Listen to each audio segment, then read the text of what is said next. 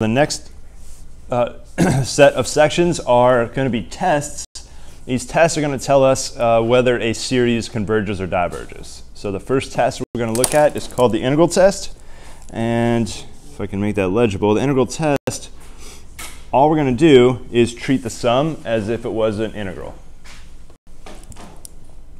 So most of these tests are going to require non-negative terms. So a series of non-negative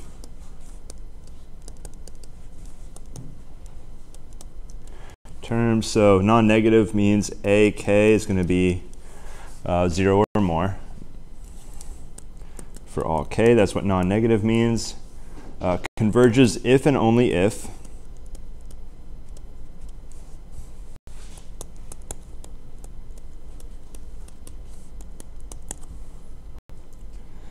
The partial sums are bounded from above.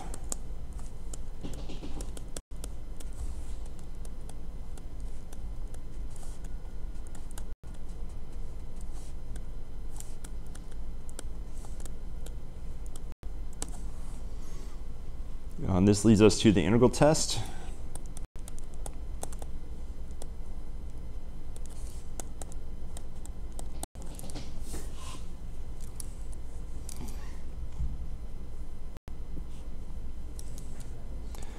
So integral test, we're going to look at AK, k equals 0 to infinity. By the way, are you recording? Yep, we're recording. Does that say sums are bounced from above that? Bounded. That's a really bad D. Bounded from above. All right, integral test. So we're going to have a sum. I need to make sure the AKs are all non-negative. So it need to be 0 or more. So if we have this sum that has non-negative terms and there exists a continuous function f of x that's also greater than or equal to 0 for all x. And here I just need to make sure it's all positive x. And this is a very complicated hypothesis. We need a lot of things. And f of k equals ak for all k. And f of x is decreasing.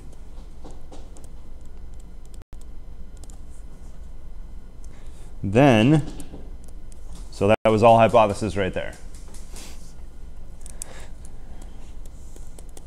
Then both the summation of ak and the integral fx dx from 0 to infinity behave the same.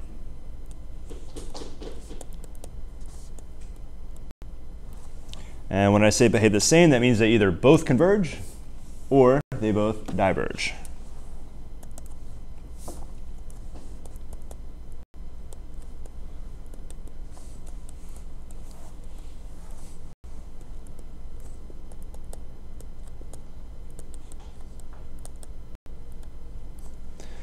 So the reason this is useful, we just finished a section about improper integrals, how to integrate from a number to infinity.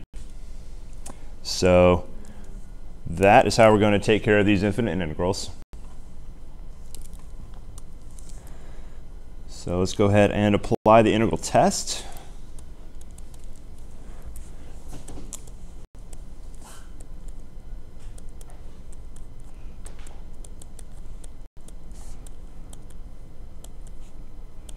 So first example, prove the sum of 1 over k diverges. I don't want to start at 0 because that would give me a undefined term. So we're just starting from 1 and going to infinity.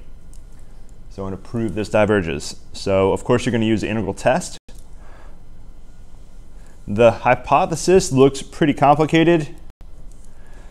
Are these terms going to ever be negative? Nope. What function will equal 1 over k for all k values? 1 over x. 1 x. This is probably the easiest part of the problem, is picking the function. You're just basically replacing x by k, or k by x. Here's our function. This is continuous as long as x is not 0. We're going to start x at 1, not starting at 0. Actually, I'm going to modify the integral test a little bit, and I'll modify it in purple. So we'll start k, instead of starting it at 0, let's start it at, what's a nice letter? B. So I'll use the letter B to start it at. And that means we're going to, instead of starting our integral at 0, we're going to start it at b. And then this is, you see, positive for all x greater than or equal to b.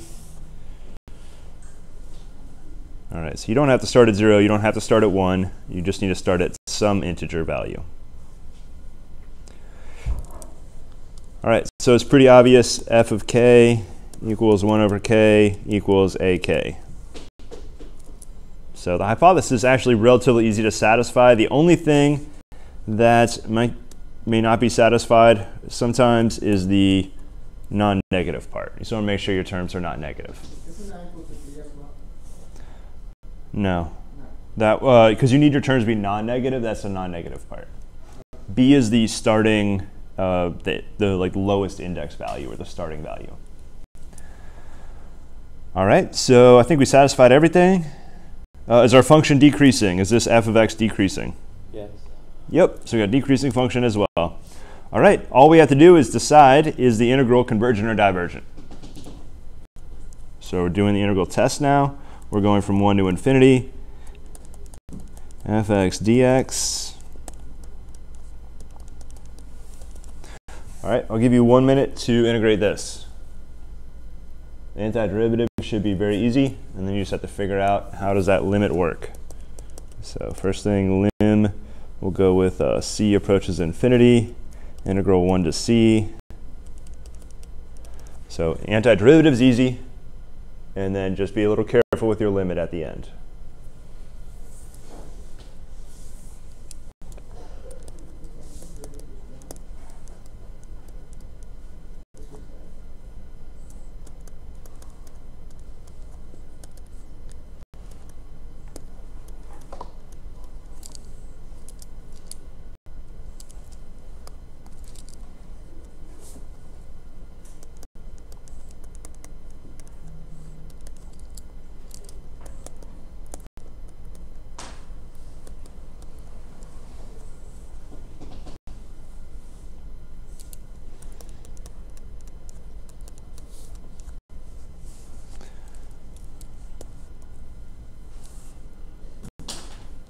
So if you graph the natural log function, it has a graph like this. There is no horizontal asymptote. There's no biggest y value on this graph. So it goes up to the right forever.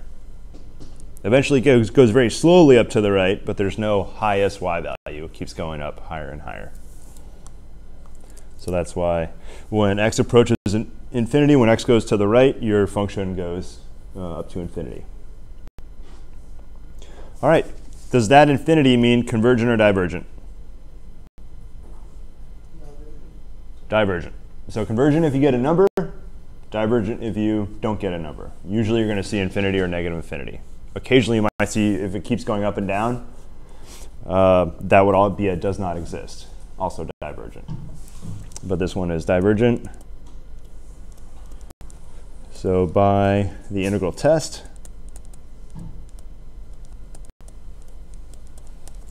our original sum, 1 over k, k equals 1 to infinity, also diverges.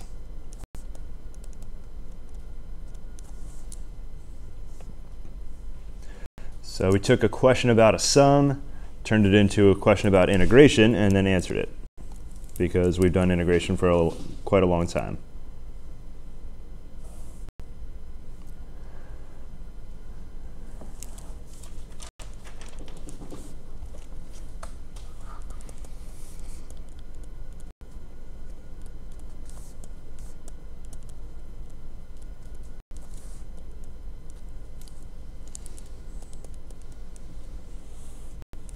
So the next one's going to be almost exactly the same. The only difference is I'm going to put a k squared in the denominator instead of a regular k.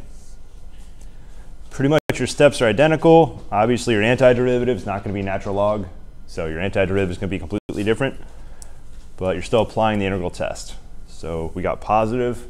This is never going to be negative. So go ahead and write down your function will be 1 over x squared.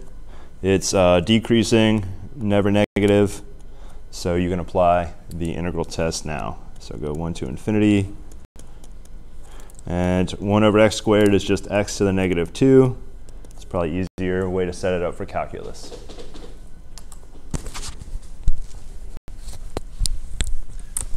Remember, it's improper integral, so you need a limit.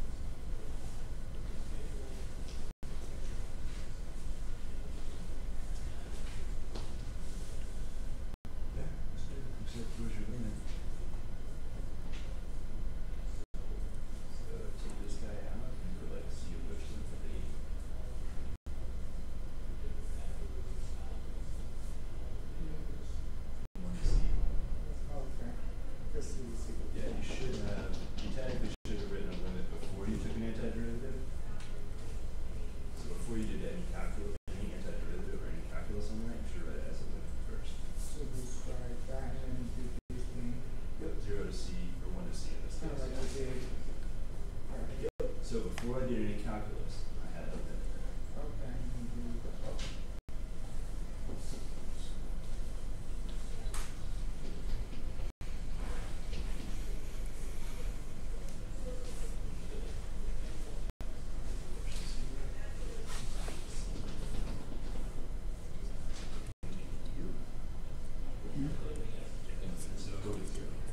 Yeah, so basically got a number.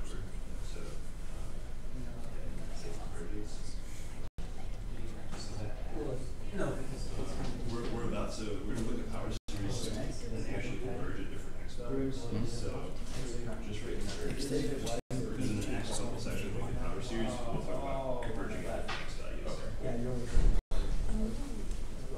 So there's like no x value right now. It's just we're just thinking general terms with this. Yeah. So if you look at the original guide right there, what we're going to do in power series, there will be like the x over k squared, and they'll say like what values would it converge for, and like always converges like if x is 0 if you're adding a bunch of zeros. And the question is how far can I go away from 0 and still have it converge?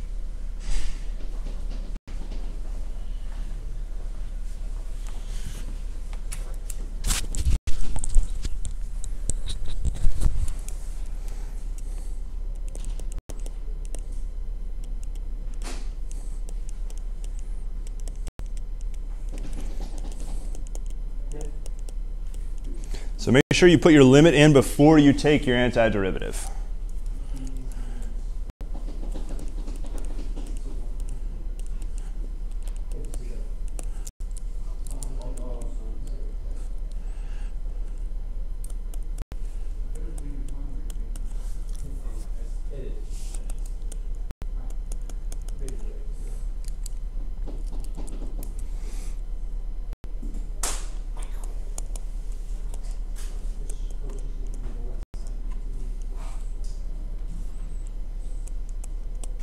So you should get your integral is 1. So integral converges. If I got 1 or 100, it wouldn't matter as long as it converges to a number. Then I can say by the integral test, our original series, summation 1 over k squared, converges. So like on a quiz or a test, would you have us write all that, the integral converges so by integral test, or just like, could we just say converges? I need to know what test you're using.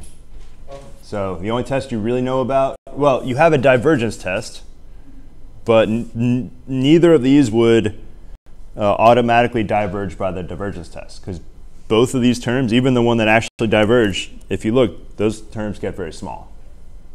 So the end term test doesn't help us on series that may converge. It only helps us if it's obviously not getting small. So the only real test you know is the integral test for now. So we're going to look. Yesterday, when we learned that if the limit of the summation equals 0, we would then use one of these tests to find out exactly if it converges. Yeah, so the nth term test only detects if the terms, basically it says if the terms don't get small, don't tend towards 0, then the series cannot converge. Okay. So it tells you some conditions where the series would definitely not converge for. So it was like a test like it might converge, and then this test like tells you if it definitely does. Am I understanding it right? Or? The divergence test has a condition that it gives you divergence if that condition is satisfied. So if your terms don't get small, there's no way it converges. Okay. But for terms that do get small, the divergence test doesn't help you.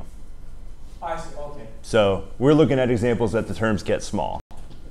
Almost every problem I'm going to give you, probably 95% of the problems I give you, the terms are going to get small. The only question is, are they getting small enough? Gotcha. And we just looked, this second example, they got small enough. The first example, they didn't get small enough. They added up to infinity. So both cases, the terms are getting small, they just weren't getting small fast enough in the first example. That makes sense. So, and the divergence test wouldn't tell you anything about either of these two because the terms are getting small. Thank you. It's kind of like saying you're not going to be able to drive to California if you're only going to drive north. But if you don't drive north, can I say you're definitely going to get to California? I don't know. Maybe you're just going to drive east. So I can only say like what automatically would make it fail. Gotcha. All right, we're going to look at the P series now. This is a very important series. It should definitely appear on your cheat sheet. So the P series is summation 1 over k to the P power.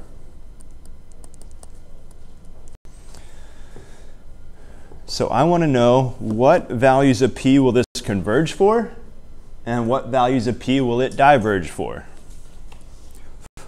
The last two examples were both P series. So we just saw the P equals 1 series, and that diverged.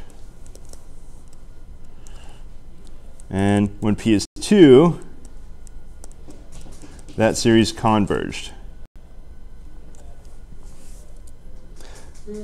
P can be any number from negative infinity to positive infinity.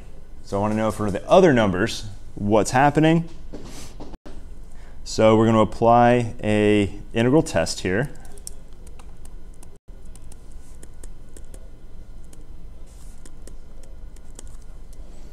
So what is our function? F of x equals what? 1 over x to the p? Yep, 1 over x to the p. If you're using more than 2 brain cells, you're thinking too hard.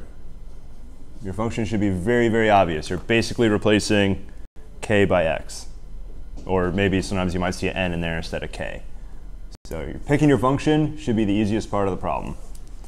All right, integral test. Now we're going to integrate. This is not going to be, as long as x is greater than or equal to 1, this will never be negative. So we satisfy the integral test requirements. 1 over x to the p, I'm going to write as x to the negative p. So it will never be 0 sometimes? Or So, I'm still going to define, of course, but... so we're starting our k at 1. So we're going to start our x at 1. Oh, okay. Does that make sense? If I brought that back to 0, I'd have problems. My first term would be undefined. So that wouldn't make sense to write that series down. Okay. So that's why we'll start at 1. And that, starting at 1, makes our x start at 1. So we got limit c approaches infinity, integral 1 to c.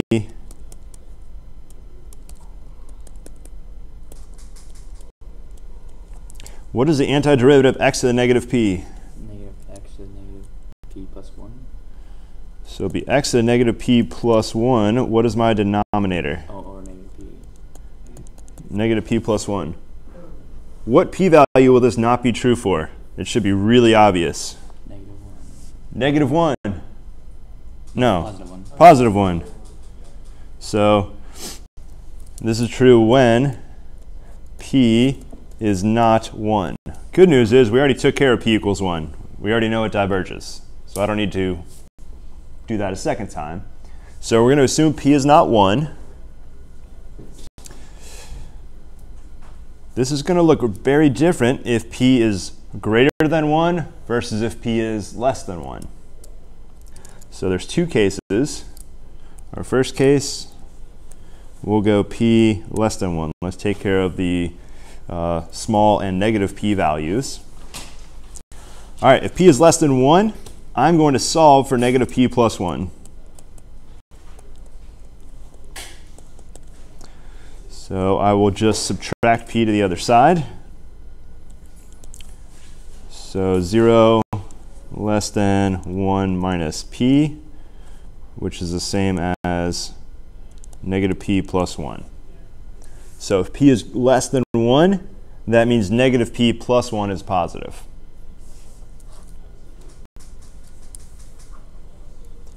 So let's go through with this limit here.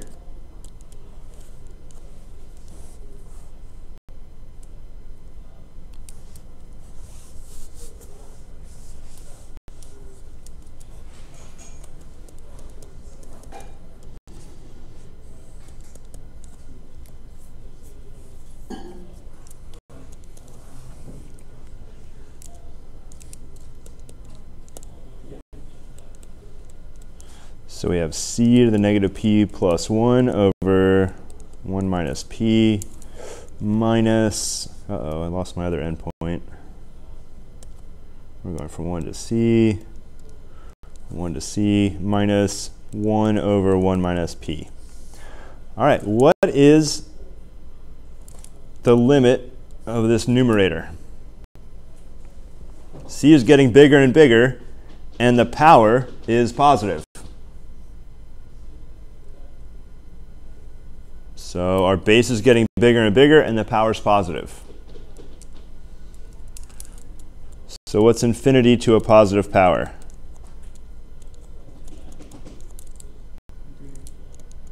It is infinity, even if the power was a very small number. So we know the power is greater than 0. Even if the power was like 1/1,000,000th, 1/1,000,000th root of infinity is still infinity. As long as you have a positive power, you're still going to get infinity out of this. Yeah, negative would be negative infinity. It would be 1 over infinity, Which would be 0. which would be 0. So that's what we're about to do next. So for right now, our power is positive, so we got infinity to a positive power. So it's going to be infinity minus, who cares, whatever that number is, doesn't matter. It's going to be infinity. The point is p is not changing. P is fixed, so we're not taking a limit when p is changing around.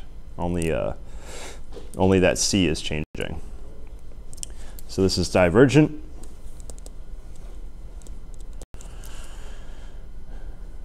All right, so when p is less than 1, we have divergent. Now we're going to do the second case. P is greater than 1, and I'm going to again solve for minus p plus 1. So subtract p to the other side.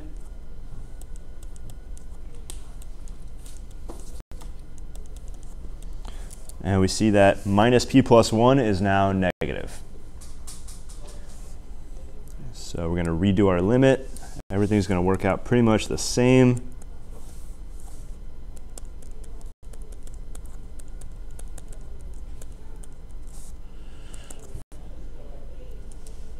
So I'm just going to skip a step.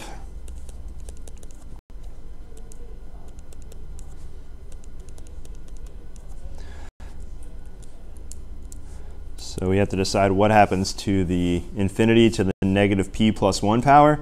The only thing that really matters is that negative p plus 1 is now less than 0. So it's basically a reciprocal.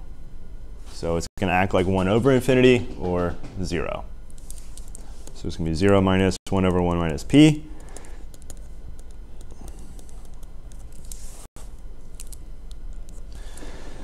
So we get a number, so this is convergent.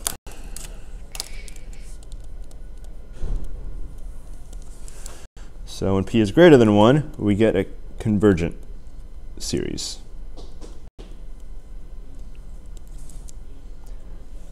So any questions on those two cases? Are these two cases that we should revise? Or because you said... Yeah, we're going to write a summary at the top. There's another case P equals 1, and I'm going to group that. P equals 1 is going to get grouped in with the divergent because we proved that P is 1 diverges. All right, so we're going to run back to the P series. We're going to get more specific about when it converges and diverges. So let's write convergent first.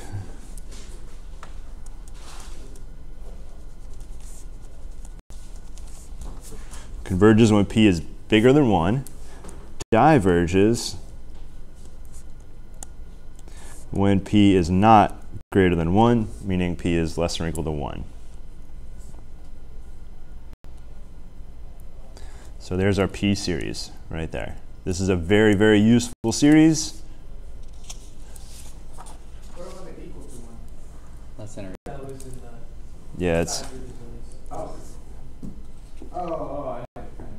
yeah, we just threw it in there.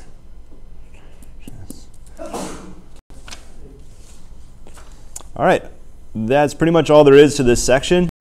The integral test, you just write integral, integrate the integral, convergent, divergent, then your series does the same thing. There's not much more going on. The only tricky part is, can you integrate or can you not integrate? And then can you take a limit or can you not take a limit? Neither of which are skills we learned right now. So those are skills from previous chapters. Occasionally there may be a L'Hopital's rule at the end you have to use. Maybe your limit, you're going to infinity, so pretty common thing to see infinity over infinity. Or the worst case scenario, 0 to the 0, so one of those crazy forms you gotta rewrite and all that stuff.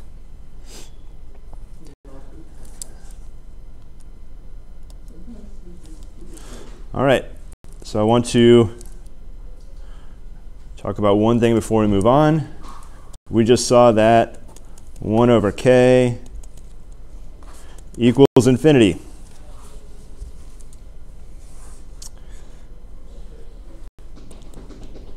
So let's not go to infinity, let's just go to m. So if it goes up to infinity, of course there'll be some value, if I add up the terms of some large m value, that'll eventually hit 20. 20 is not a huge number. How many terms do you think you have to add up before you break 20? a lot. A lot. Specifically, m needs to be greater than or equal to 178 million. That's how many numbers you have to add together to break 20. So to break 40 would be a significantly larger amount of terms. So even though it does go to infinity, you have to spend a very long time adding up terms to even 178 million times. Yeah. Now, what if I put like 2 million here? Then I'd have to count up quite a few more terms. So just to hit 20 takes 178 million terms added together. No big deal. Knock it out in the afternoon. So another issue you run into if you try to use a computer to calculate this 178 million terms, if you use decimals or floats, you would eventually run out of precision. They would just tell you all the numbers are 0 after a while. So there are some limitations using estimations when things get very, very small or very, very big. But right now we're looking at things that are tiny. So, for example, what's the last term in this series that I add together? The last term would be that number right there. Quite a small number. That would be the last term that I add together. So that's a really small number. All right, that's the end of integral test. So we're going to jump into comparison tests now. So there's going to be 2 comparison tests. The first one is less useful, and the second one is very useful.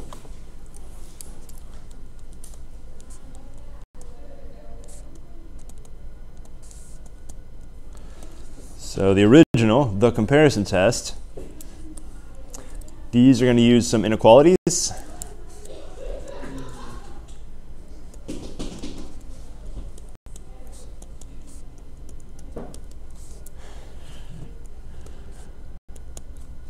So when I write down all k, I don't mean every single real number k. I mean all the k values that are in your summation. So it usually means from integers from 0 to infinity, or from 1 to infinity, or wherever our k's are going to come from. So generally, when I just say all k, I mean whatever your summation is written as. So this usually going to be 1 to infinity or 0 to infinity. So I like to think of this as the Goldilocks theorem. We're going to see what happens if the outside series converges or diverges. So if we have this, these terms lined up like this, and summation ck, and I'm not going to write the initial k value. It's usually 0 or 1. So if you know that ck converges,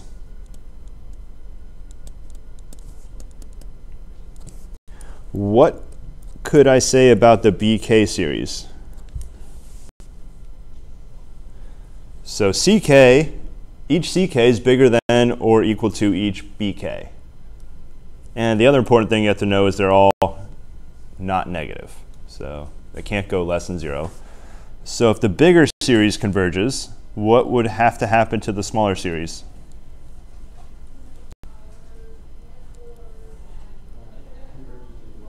It has to converge also. And specifically, we can even say it converges to a number equal to or less than the sum of the ck's. So if the big one converges, then the middle one, bk, converges.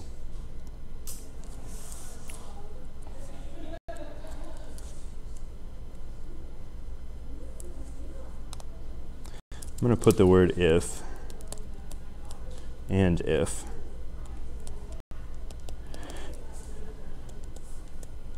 So we're going to look at the small series right now, ak.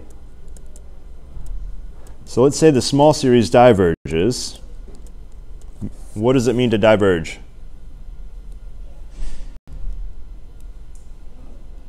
No finite number. So it either adds up to infinity. It can't be negative infinity because we assume these terms are positive. So it could either be infinity or does not exist, meaning it keeps jumping around. So if the small one diverges, then the middle one, bk, diverges.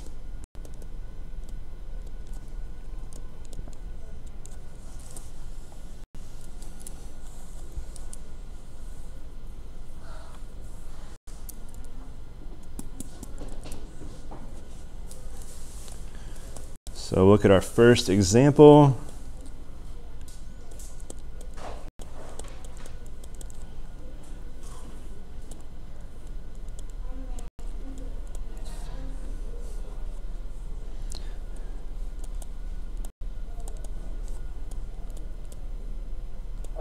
Just for my understanding, shouldn't the second line be if ck diverges, because if it's smaller, then you have a higher chance of converging instead of, because it says and if ak diverges then pk? So we're comparing, and you're talking about like the second one down here? Yeah. So, Oh, it is small. so we're looking, what happens if the smaller one adds up to infinity, then the bigger one has to add up to something equal to or bigger, Gotcha. meaning infinity. Whereas the first comparison is comparing ck's to the bk. So if the bigger ones, if I add up all the bigger terms, and let's say I get 7 or some number, then if I add up terms that are smaller, I'm going to have to get a number 7 or smaller. Right. So that's what's happening right here. Yeah, I think it's significant inequality as well. So do you remember the physicist method of figuring out convergence or divergence? When things go to infinity, you basically ignore inside here. What would I ignore? That minus 1 wouldn't matter anymore if k is really big. So we're going to do the same thing. What we need to do on comparison test is pick a series to compare to. And it's a lot less easy, a lot more difficult than picking a function that behaves just like this. Here would be a really bad one to compare to. I'll write it in red. That be applied to integral testing too as well. You probably could go integral test on this too, yeah. I don't think it would be hard to integrate this function. It would be a u sub and you'd be done. So another thing that is important to realize is there's usually more than one test that'll work. So I'm going to show you lots of tests. There's not one correct test. There's usually more than one test that works on a particular series. So I'm going to give you, I don't know, 5 tests or so, and you can use whichever one you think works better, or that you can find faster, or however you want to do it. But you don't need to use a specific test. You just have to use one of the tests correctly. All right, why would it be useless to compare this series to itself? So it's going to be equal. Yeah, basically the exact same problem written a second time. So you don't want to compare it to itself. However, there is a good one to compare it to. That -1 doesn't really change much.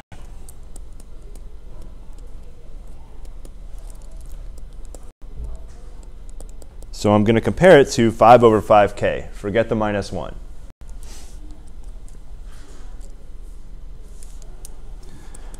And reduce that down, that's 1 over k. So 5 over 5k is 1 over k. And what do we know about the sum of 1 over k?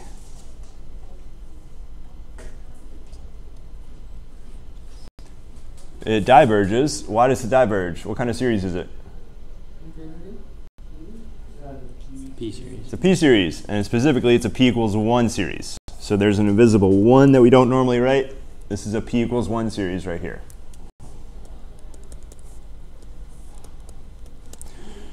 Which means it's divergent. And I'm just getting this divergence right back from what we wrote down about the p series somewhere, right here. This is what I'm using. This diverges right here. So maybe I'll put a second box around it so you don't forget it. So this really needs to go on your cheat sheet with the name p series so I know what you're talking about.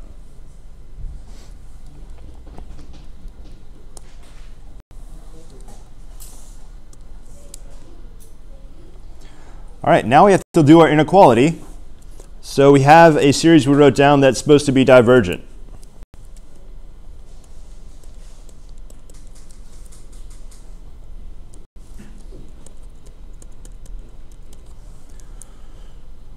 Why is this inequality true? The number of the denominator is smaller, making the total bigger. So on the right side, we have a slightly smaller denominator, meaning a bigger fraction.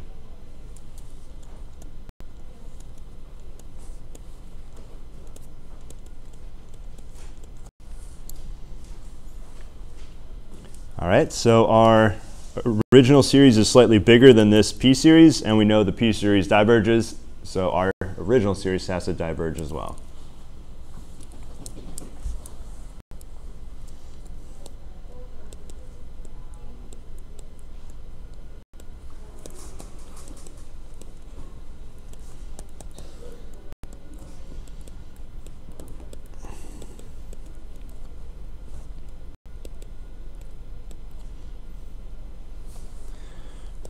And it diverges by the comparison test.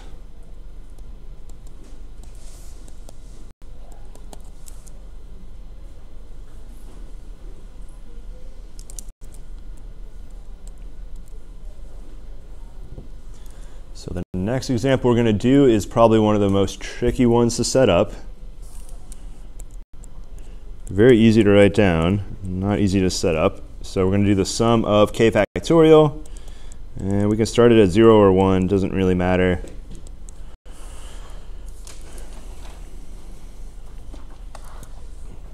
So let's write out the terms here.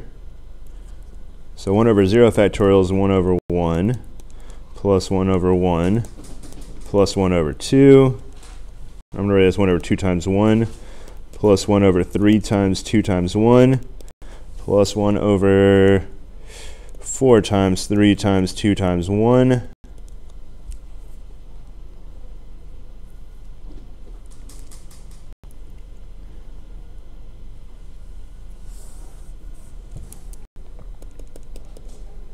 I'm going to write a generic term out here.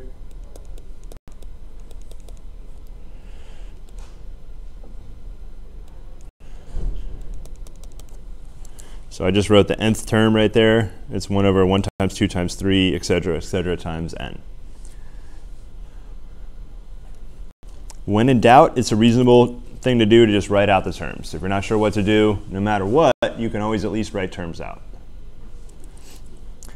So the reason that I say this one is difficult, I'm about to make an estimation. So let's look at the nth term right here.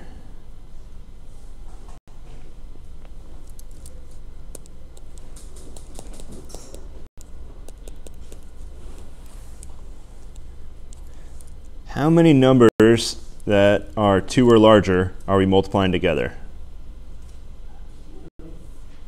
Way more than 2. How many n? What's our n value? N.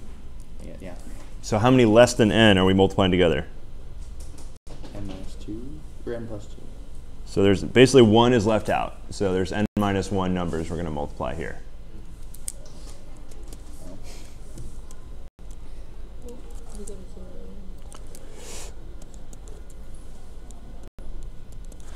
So I'm going to compare it to 1 over 2 to the n minus 1.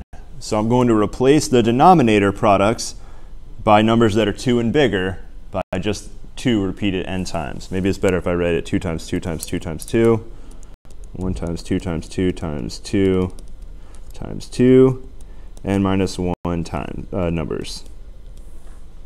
Which fraction is bigger? The one on the right. Why is the one on the right bigger? Because the denominator isn't increasing in size. So the denominator is By an smaller. exponential. I don't know how to describe that. So the denominator is smaller on the right, making the fraction bigger on the right. Does that make sense? And of course, this is 1 over 2 to the n minus 1. All right, looking at this inequality, and on the left we have an. Looking at this inequality, if this series converges, then the an series converges. So if this bigger one converges, then an has to converge.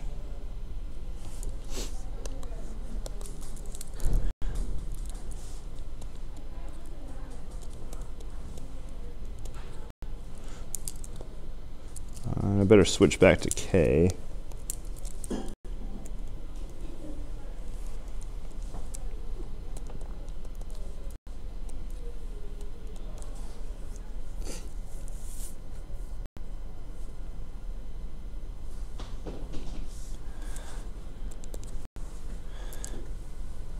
So not only do I know this converges, I actually can figure out what it converges to.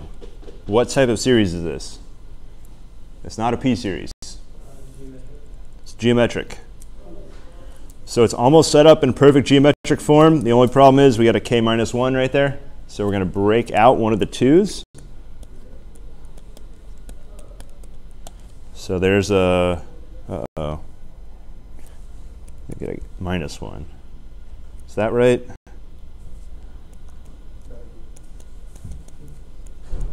That looks good. We got a minus 1, so we add those 2 powers together, we get k minus 1. So this is 2 times the sum 1 over 2 to the k. And it's super easy to write down. 1 over 1 minus r, which is 1/2. I can even, you don't need to go this far.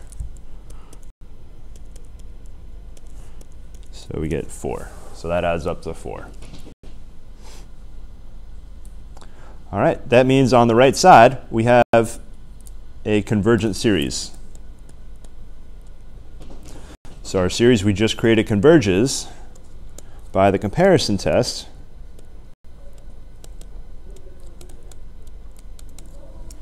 Our original summation also converges.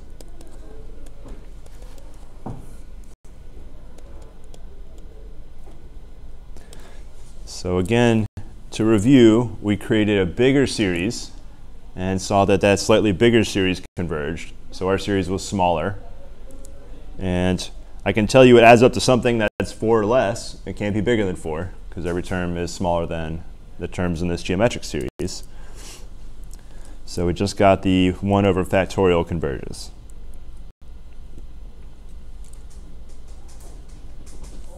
And we're done. Yes, boss. So the next problem we're going to look at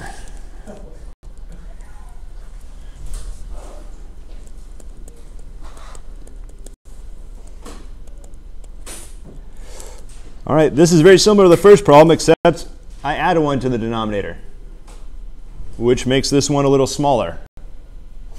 So we'll try to apply the comparison test and then fail, and then we'll break out the limit comparison test, which is a little bit more useful.